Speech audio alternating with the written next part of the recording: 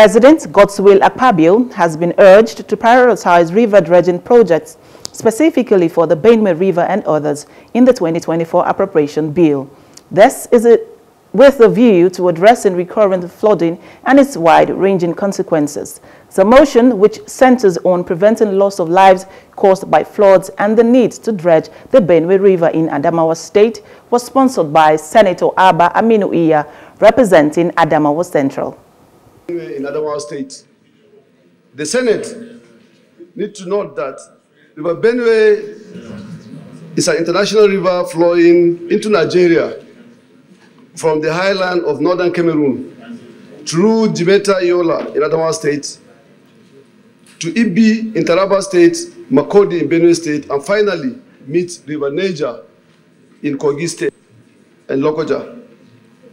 The Senate is to aware that the volume of water flow from River Benue is adversely affected by the climate change and construction of dams, resulting to its uncontrolled shrinking with devastating effects on agricultural activities such as dry season farming, floods, negative effects on the land, waterways, transportation. Senator Dixon Seriake, supporting the motion, underscored the importance of establishing the required mechanisms and considering all dams beyond the Niger and Benue rivers. I also recommend that there should be channelization of River Benue and River Niger so that there will be agricultural activities all year round. Because people living along the banks of the River Benue and River Niger are only engaged in agricultural activities during the rainy season. Immediately after rainy season, they are idle.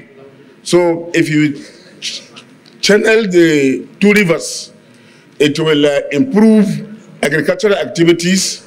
It will also enhance food security in the country. River Niger and River Basin are upland, but all the water that we are complaining about flows through, yes, through the Niger Delta to the Atlantic.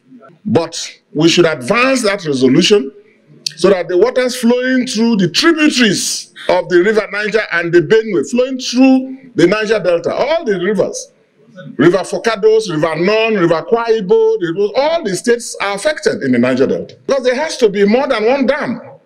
There has to be other intervention points down, slowing down the water flow and even keeping the water for other purposes, agricultural and otherwise. President Bola Tinubu was requested to facilitate the speedy construction of dams, including the Dasin Hausa Dam proposed for Furore local government area of Adamawa State, to mitigate the potential risks posed by excessive flooding from the Lakdo Dam in Cameroon. The National Emergency Management Agency, NEMA, was also called upon to provide relief materials to flood victims and create awareness regarding the dangers of river crossing before or after heavy rainfall. That we should facilitate the inclusion of the dredging of River Niger, River Benue, and other rivers in the 2024 appropriation bill to address the perennial flooding and its multi-dimensional consequences to Nigerians. Can we say aye? Aye. Those again say nay. The ayes have it.